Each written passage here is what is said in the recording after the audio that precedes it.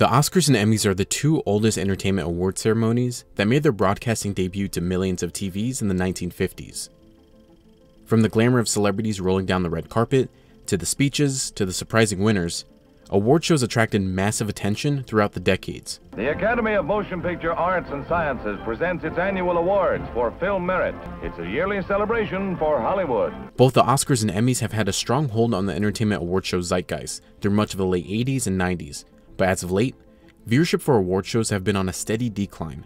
The Oscars saw an 81.2% drop from its peak viewership from 1998 to 2021. As for the Emmys, they saw an 80.6% drop from its peak viewership in 1986 to 2021.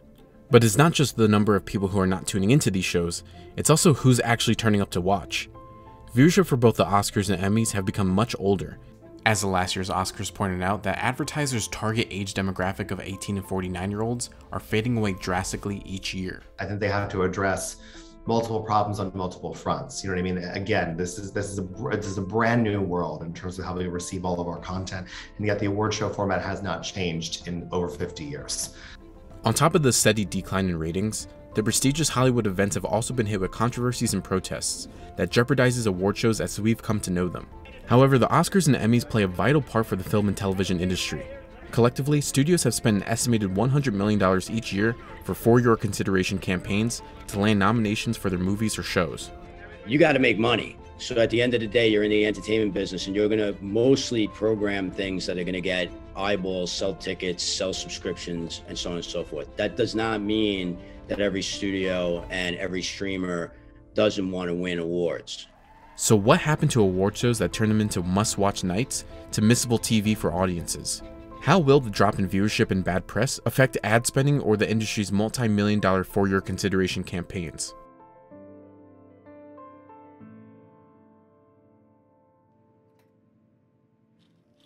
Nearly a century ago, the Academy of Motion Pictures and Sciences presented the first ever Academy Awards in 1929, most commonly known as the Oscars. Back then, the Oscars looked a bit different.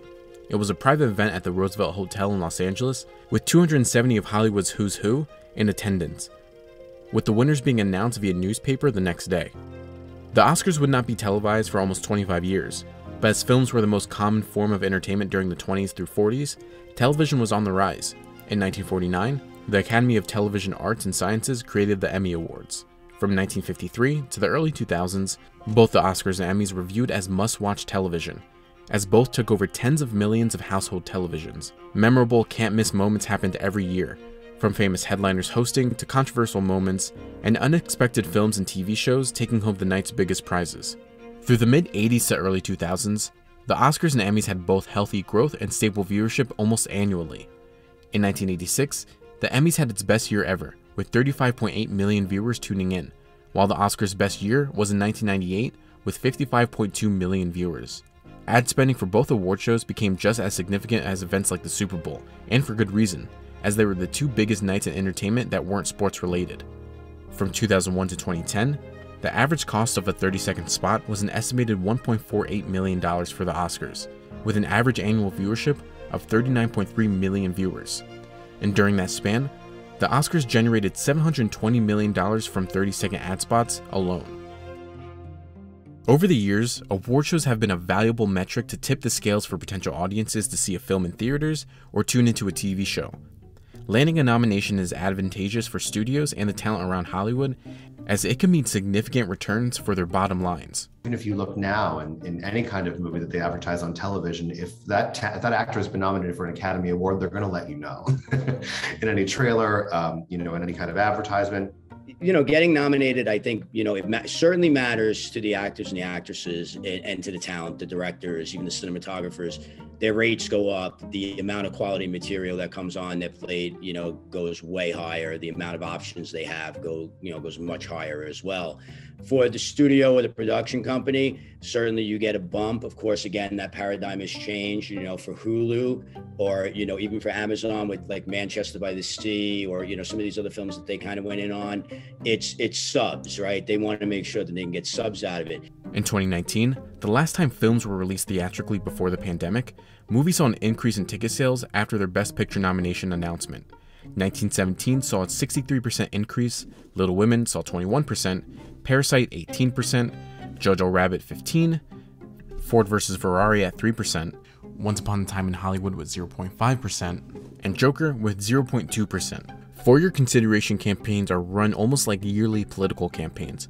Many marketing narratives surrounding a show, movie, or actor are created to drum up hype and recognition.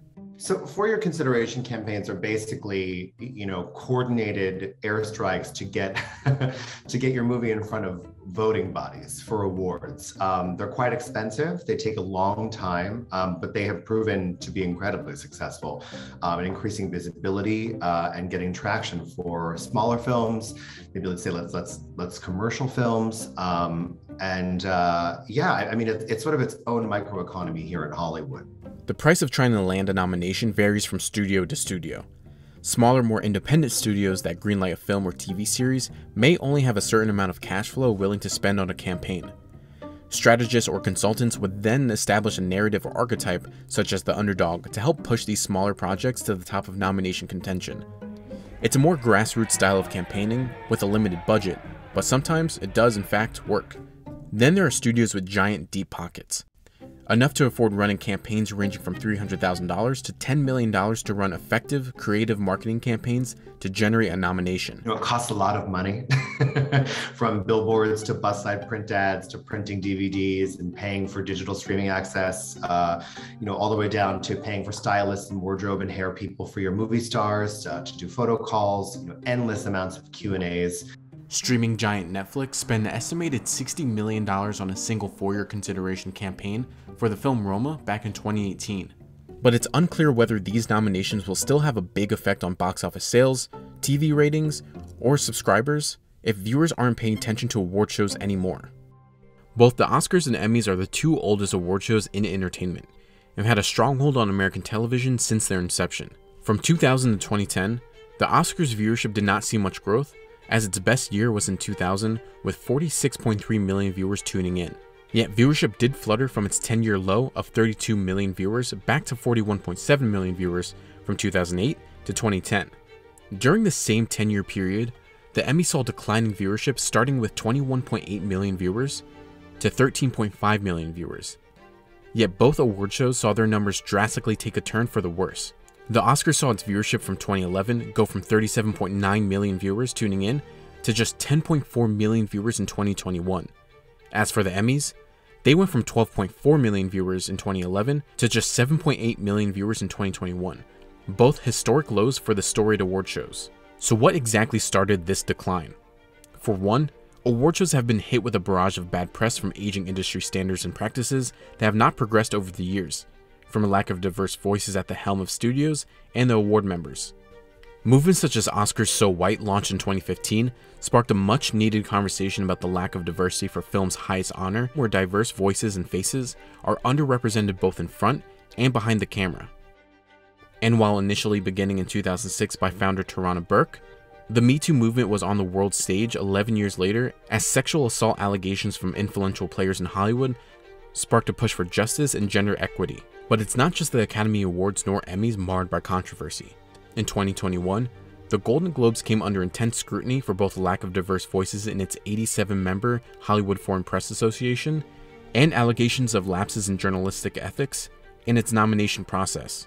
They've run into trouble with the amount of money that campaigners spend in wooing them, flying around the world for set visits, whining and dining them, as Hollywood notoriously does during awards season.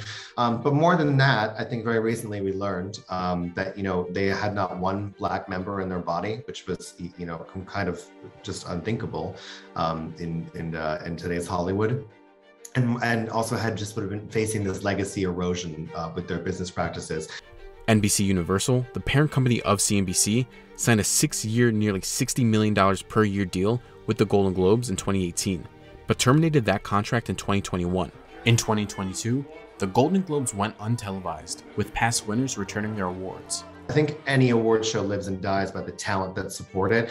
And to have a truly global star like Tom Cruise, and don't forget that this is the Hollywood Foreign Press we're talking about, sort of outwardly reject his previous trophies in the face of all their controversy is a massive wake-up call, because if they don't have the support of the artists, I don't know what that organization or that show looks like moving forward. Another area where award shows are taking a hit is actually who's tuning into these shows.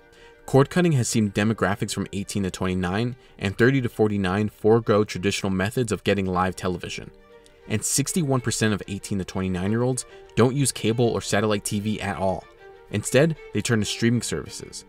Because of this, TV viewership these days are skewing much older. Just take the Oscars. Still the biggest award show in terms of viewership, it saw the key target demographic for advertisers in the age range of 18 to 35 and 36 to 49 drop significantly, with 60% fewer people tuning in. And more viewers are streaming their content rather than tuning into live events. According to Pew Research, 91% of people who do not have traditional cable or satellite subscriptions say they do not use cable or satellite because they know that they can access the content they want online instead. However, the question remains, is the way that Nielsen measures its ratings a bit outdated? These award shows have seen growth in the digital space, with social media audiences. Sites like YouTube and Twitter have seen millions of impressions and interactions as these award shows are happening live, as many younger viewers may be in fact watching outside the traditional live broadcast that Nielsen measures for. Especially with Twitter, where a lot of times moments from these shows will trend individually.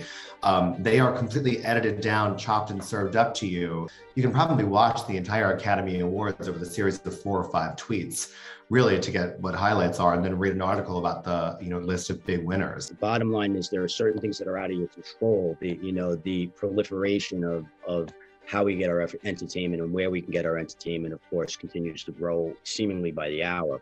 So, to be able to be on your phone and a couple of clicks, couple of swipes to get to what you want and the type of entertainment you want, that's certainly one issue. In order to combat the loss in viewership with younger audiences, the Oscars in 2009 expanded their Best Picture category from 5 to 10 to garner more viewership as blockbuster films such as Avatar were nominated. Historically, most movies nominated for Best Picture do not have much of a broad audience base, and an overwhelmingly number of these films do not make their budgets back. Look at a film like Nomadland. This is a film that was made on a very low budget, grossed $2.5 to $3 million. They probably put, a good $1.5 million, if not more, than what the film grossed into the For Your Consideration campaign. In 2019, the Academy Awards was reported to create a new category specifically for blockbuster films, and would see films like Black Panther move from Best Picture to a new Most Popular Film category for that year. The Academy introducing a most popular film, clearly that backfired on them, and thankfully they abandoned it as quickly as they introduced it. But, I think I understand why they did it. They're trying to get that younger audience in. The idea of just making it a popular vote, really, it's almost condescending. And it's condescending to the filmmakers, quite frankly. It's condescending to the producers, the actors, and everybody that worked on the film. You want to have the film to have merit, and that doesn't mean that a popcorn film can't have merit. But if you're going to put it within the parameters of Best Picture, as it's been sort of defined for the last, nearly 100 years, then we have to look at it through that lens. The other issue with the Oscars and Emmys may be fatigue from so many other award shows. From the Grammys to VMAs to the People's Choice Awards, the Game Awards, and much, much more. Since 2011, the Grammys have seen the same decline in interest as both the Oscars and Emmys, hitting all-time lows in 2021. But for now, award shows continue to reshape and retool their now antiquated formatting for more inclusive and diverse systems. In 2020, both the Emmys and Oscars announced new criteria for films and television shows that must be met to be nominated. In February of 2022, the Oscars announced the show would not go hostless for the first time since 2018, and it would be the first Oscars in history to have all 3 hosts be women. And to help drum up younger audiences, the Academy also announced a Twitter fan vote for filmgoers' favorite film of 2021 to be recognized during the show. However, in its attempt to streamline its broadcast, the Oscars announced that it would cut 8 awards from its live show. An announcement met with intense backlash from fans and top industry talent. Both organizations behind the award shows have mentioned equitable hiring practices and representation on and off screen to reflect the diverse film community. But is any incremental change that award shows make enough for them to have a real shot at having a future? certainly they could bring a younger contingent to the people that are presenting awards, potentially the hosts and how the show is put together, for sure. There has long been a future that has been feared in Hollywood, I would say at least over the past 5 years, that we're approaching this complete dissolution of verticals between film, television, gaming, advertorial, all these things are sort of converging at the same time. And when you have an award show like the Oscars, that's exclusive to film, right? And we talked earlier about how the changing definition of that can alienate some people. Oddly enough, I think the best positioned award show at the moment is the Golden Globes, despite their horrendous internal problems. Celebrating film and TV at the same time, I think, is a really wide net to cast. It gets a lot of people excited, but it's about having those maybe sort of old world thoughts about what constitutes a movie. It really does sort of turn off a massive potential audience.